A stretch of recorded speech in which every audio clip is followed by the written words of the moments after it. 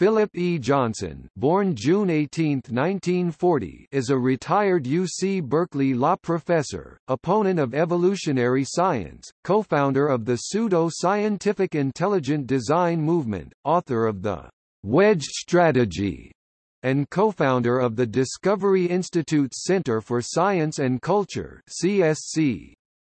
He has described himself as in a sense the father of the intelligent design movement.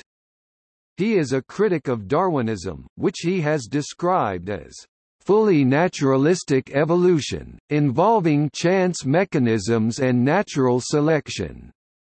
The Wedge strategy aims to change public opinion and scientific consensus, and seeks to convince the scientific community to allow a role for theism, or causes beyond naturalistic explanation, in scientific discourse. Johnson has argued that scientists accepted the theory of evolution before it was rigorously tested, and thereafter used all their authority to convince the public that naturalistic processes are sufficient to produce a human from a bacterium, and a bacterium from a mix of chemicals. The scientific community considers Johnson's defense of intelligent design to be pseudoscientific.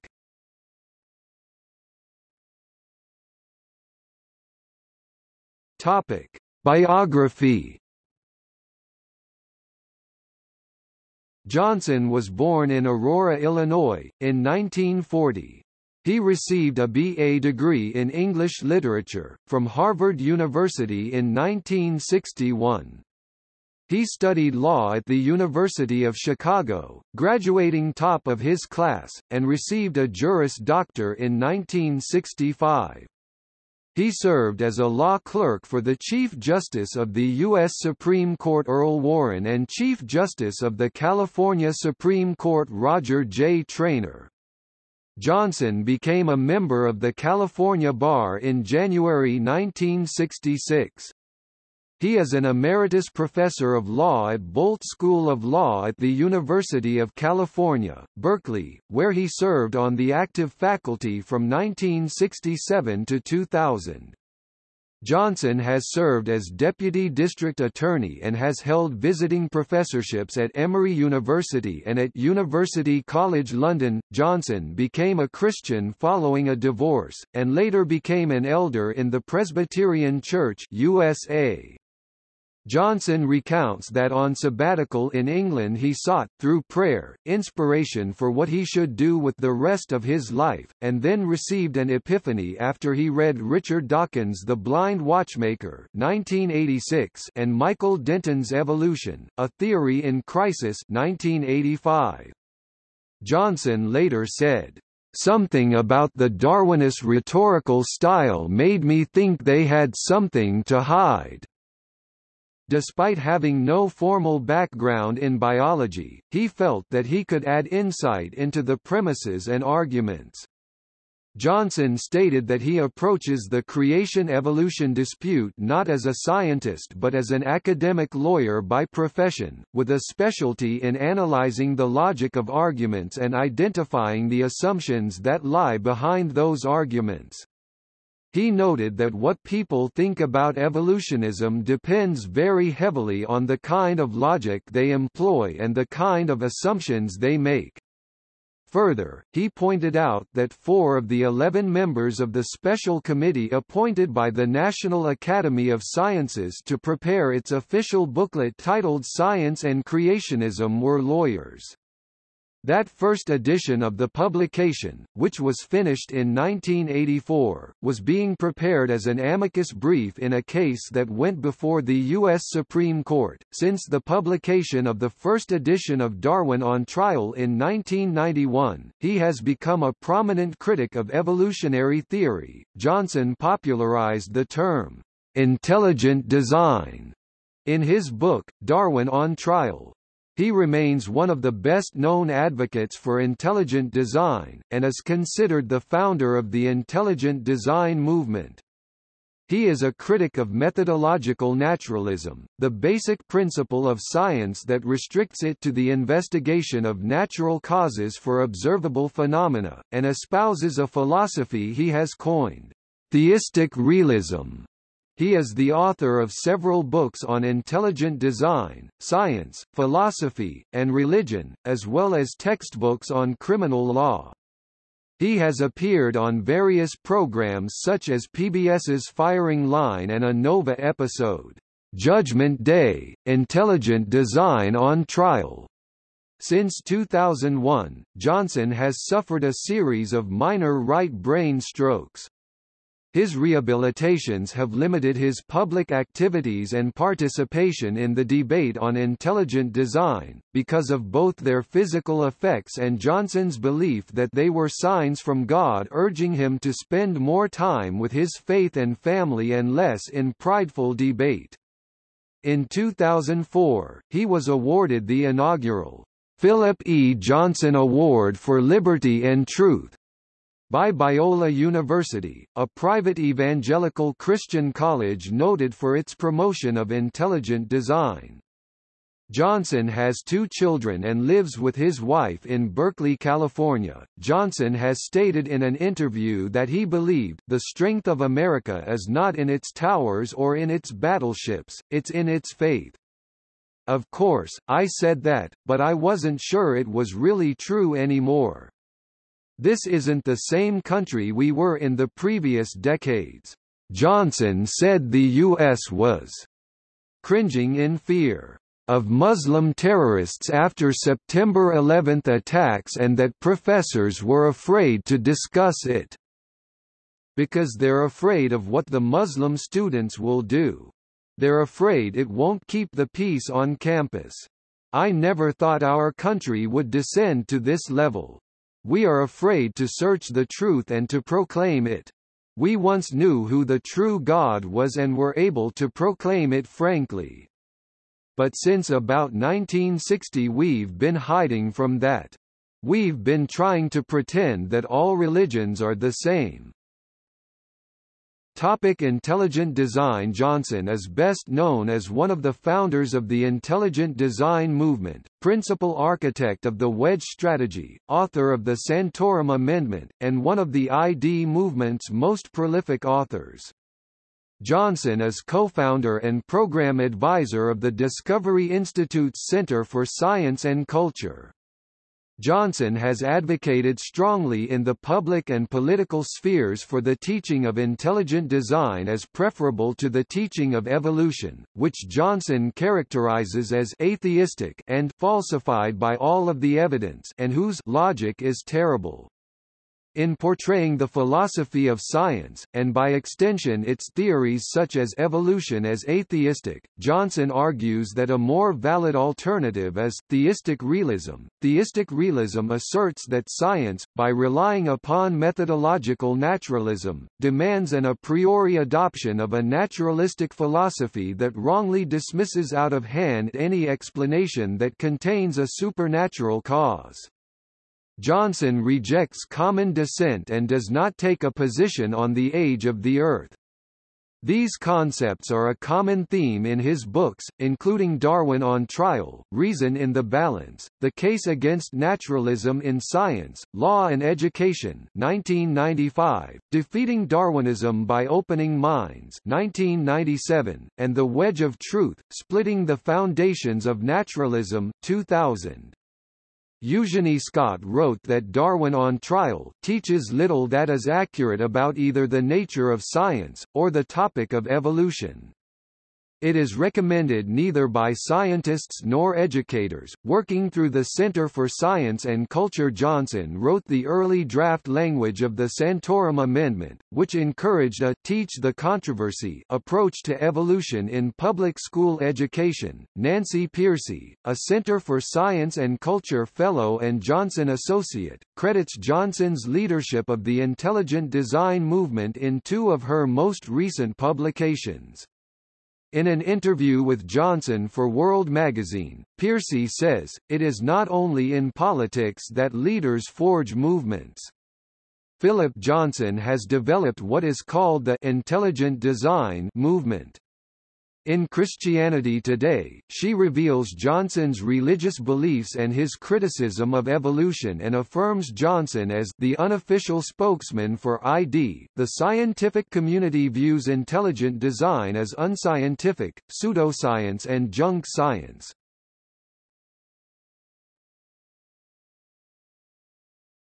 Topic: Wedge strategy. In its earliest days, the intelligent design movement was called the wedge movement. The wedge metaphor, attributed to Johnson, is that of a metal wedge splitting a log and represents using an aggressive public relations program to create an opening for the supernatural in the public's understanding of science. Johnson acknowledges that the goal of the intelligent design movement is to promote a theistic agenda as a scientific concept. According to Johnson, the wedge movement, if not the term, began in 1992. The movement we now call the wedge made its public debut at a conference of scientists and philosophers held at Southern Methodist University in March 1992, following the publication of my book Darwin on Trial. The conference brought together as speakers some key wedge figures, particularly Michael Behe, Stephen Meyer, William Dembski, and myself.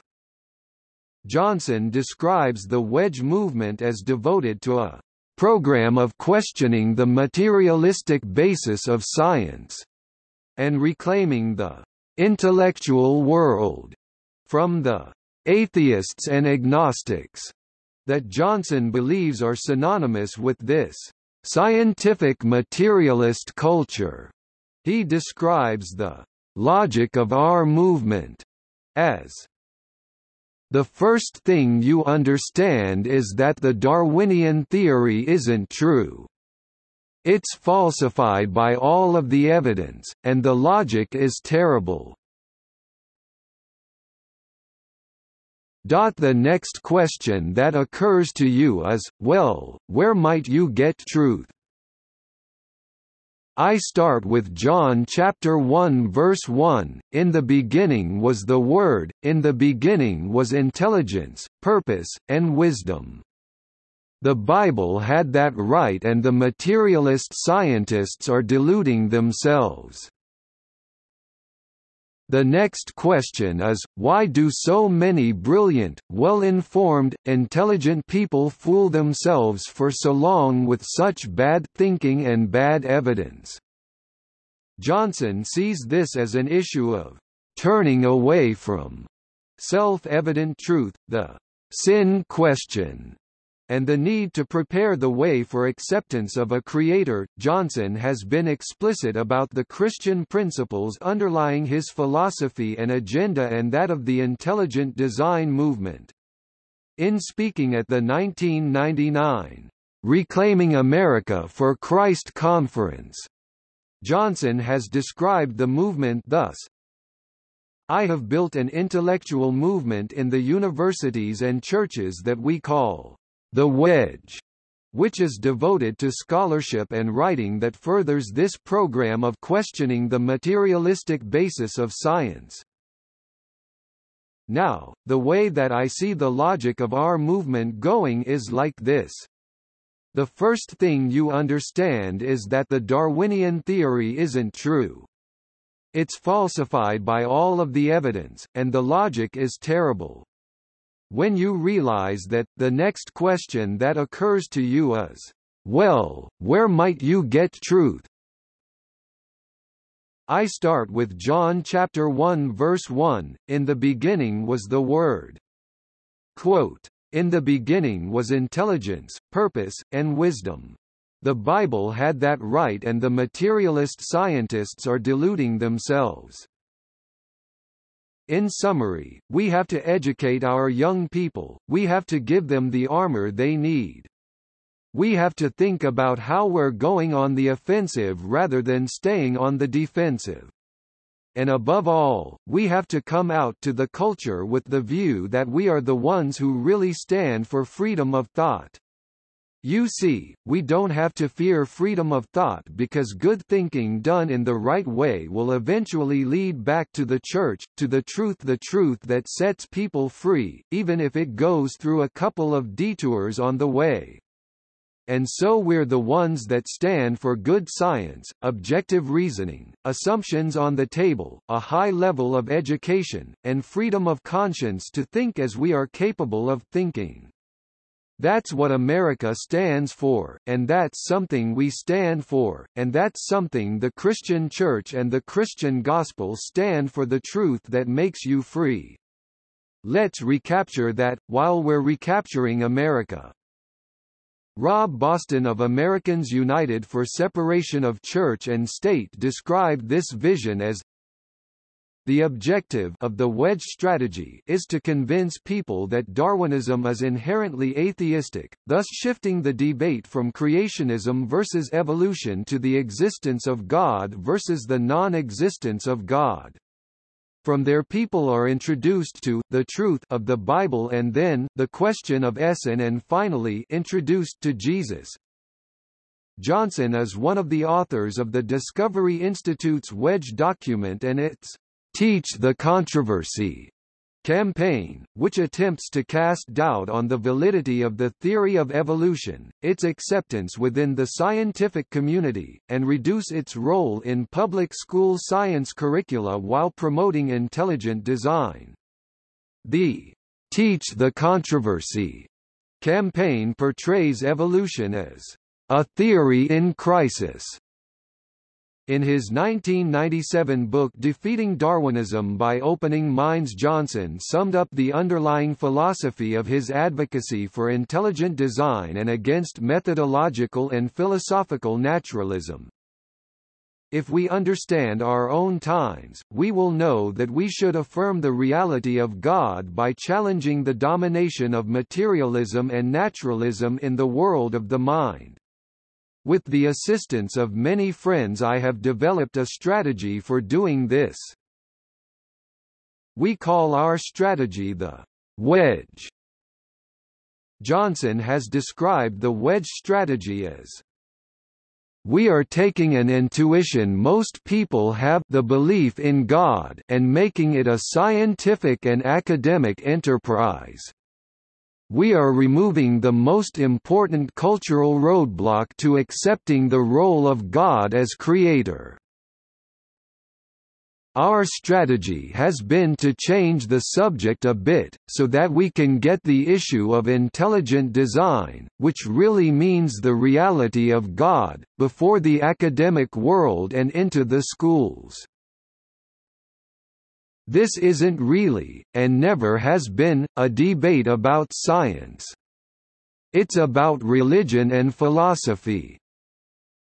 So the question is, how to win? That's when I began to develop what you now see full-fledged in the wedge strategy. Stick with the most important thing: the mechanism and the building up of information. Get the Bible and the Book of Genesis out of the debate because you do not want to raise the so-called Bible-science dichotomy. Phrase the argument in such a way that you can get it heard in the secular academy and in a way that tends to unify the religious dissenters. That means concentrating on, do you need a creator to do the creating, or can nature do it on its own, and refusing to get sidetracked onto other issues, which people are always trying to do. When asked how best to raise doubts and question evolution with non-believers, Johnson responded, "What I am not doing is bringing the Bible into the university and saying, 'We should believe this.' Bringing the Bible into question works very well when you are talking to a Bible-believing audience.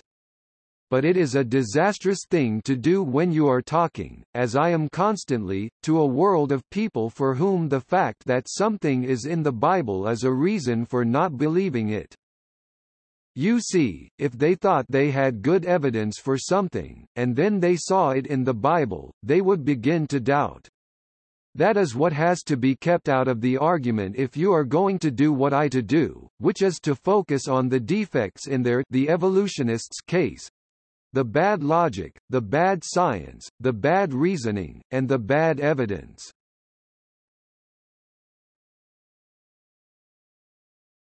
Topic: Criticism. Johnson has been accused of being intellectually dishonest in his arguments advancing intelligent design and attacking the scientific community. Johnson has employed numerous equivocations regarding the term naturalism, failing to distinguish between methodological naturalism, in which science is used to study the natural world and says nothing about the supernatural, versus philosophical naturalism, the philosophical belief that nothing exists but the natural world, and adopts as a premise the idea that there is no supernatural world or deities. In fact, checking Johnson's books Darwin on Trial and Defeating Darwinism by Opening Minds, Brian Spitzer, an associate professor of biology at the University of Redlands, argued that almost every scientific source Johnson cited had been misused or distorted, from simple misinterpretations and innuendos to outright fabrications. Spitzer described Darwin on Trial as the most deceptive book he had ever read. In 2006, Nancy Murphy, a religious scholar at Fuller Theological Seminary, stated she faced a campaign to get her fired after she expressed her view that intelligent design was not only poor theology, but so stupid, I don't want to give them my time. Murphy, who accepts the validity of evolution, said that Johnson called a trustee in an attempt to get her fired and stated, "His tactic has always been to fight dirty when anyone attacks his ideas." Johnson admits he had spoken with a former trustee of the seminary who was himself upset with Murphy, but denies any responsibility for action taken against her. He said, "It's the Darwinists who hold the power in academia and who threaten the professional status and livelihoods of anyone who disagrees. They feel to teach anything but their orthodoxy is an act of professional treason." Murphy had previously criticized Johnson's book Darwin on Trial for being dogmatic and unconvincing, primarily because he does not adequately understand scientific reasoning. Since Johnson is considered by those both inside and outside the movement to be the father and architect of the intelligent design movement and its strategies, his statements are often used to validate the criticisms leveled by those who allege that the Discovery Institute and its allied organizations are merely stripping the obvious religious content from their anti-evolution assertions as a means of avoiding the legal restrictions of the Establishment Clause, a view reinforced by the December 2005 ruling in the Kitzmiller v. Dover Area School District trial, which found that intelligent design is not science and is essentially religious in nature.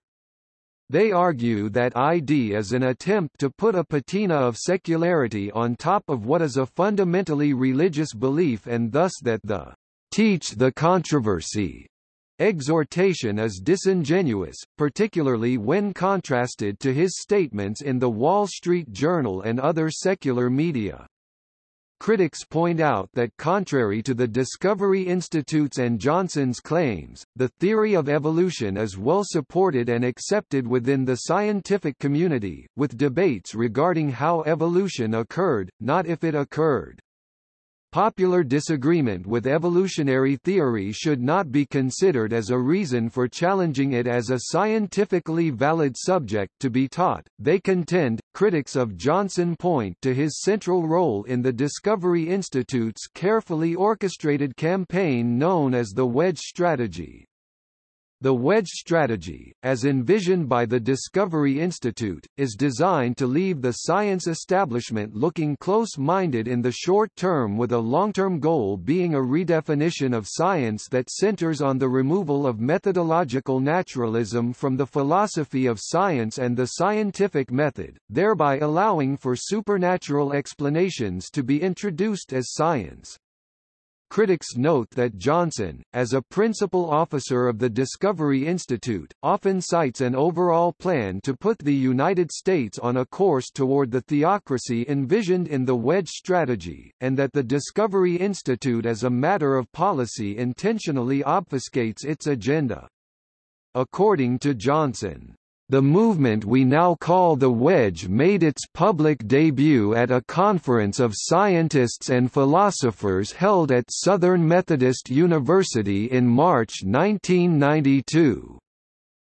During the 1990s, Johnson and several others challenged the scientific consensus by claiming that HIV tests do not detect HIV, AIDS statistics are grossly exaggerated, and that HIV is not the cause of AIDS.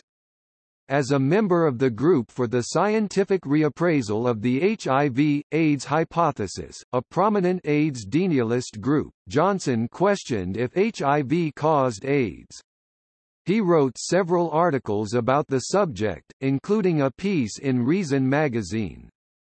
He was one of the 12 founding members of the Group for the Scientific Reappraisal of the HIV/AIDS Hypothesis and signatory to the group's letter to the editor of Science asserting that HIV is only tautologically associated with AIDS and that HIV tests are inaccurate.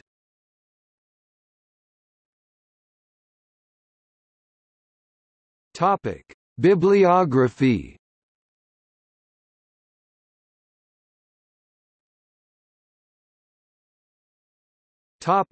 Criminal law.